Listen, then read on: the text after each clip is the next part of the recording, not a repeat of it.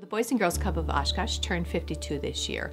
Over the last couple of years, we've seen a significant increase in the number of kids that we're serving, and staff have gone above and beyond to be really thoughtful in the amount of meaningful programs that they're running.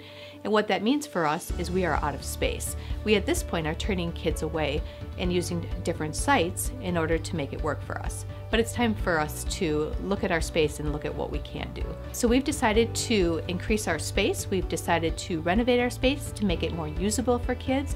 And then with that came the expansion of adding on a new admin center and a new teen center so that our kids have a place to go. What we're most excited about really is the collaboration for the community center.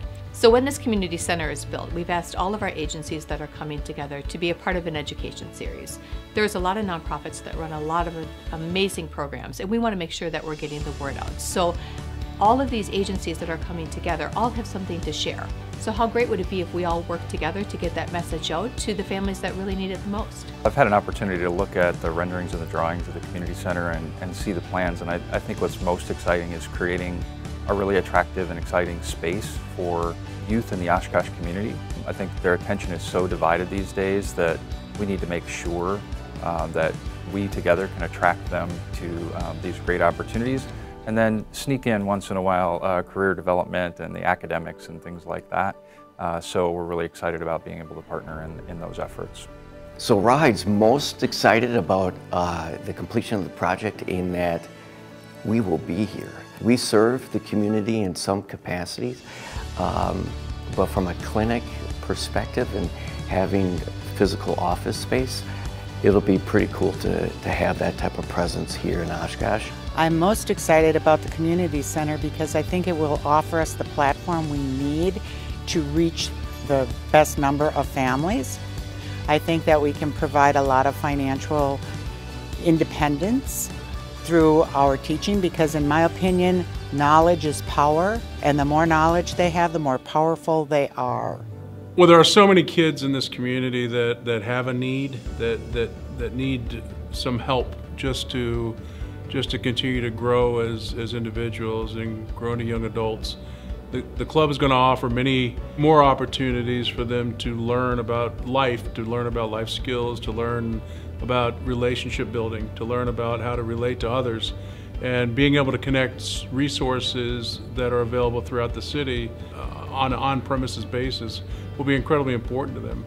I have been with this organization for many years, and it's scary to think what it would look like if we didn't have some of the resources and programs that we do.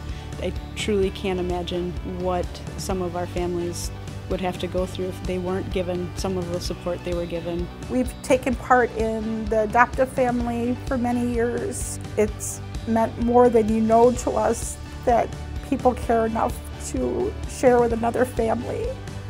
We've gotten the free meals for Thanksgiving and Christmas. We take part in the dental bus.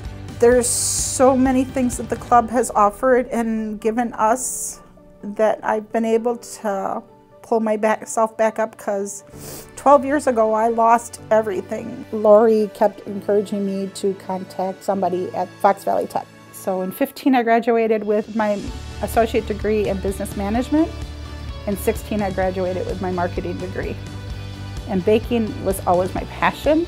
I was going to look to open a new bakery, but then the job I have now presented itself. I manage the bakery department there with, well, at this point I have 10 employees. And in the last year I bought my own house again. The club means everything to us, and I don't even know how to thank them for everything they've done. Sometimes more families need more help, and we're not always able to do that. You know, we can give out a gas card, we can give out a grocery card, or help with rent assistance, but at the end of the day, we really want to partner with the agencies that do it the best. So with the addition of the community center, we will bring agencies together to help work together. It'll give people the opportunity to really understand what agencies do in town and how do they work better together. And while we at the Boys and Girls Club can do a ton for our kids, this can do a ton for our families and really take it to the next level of service.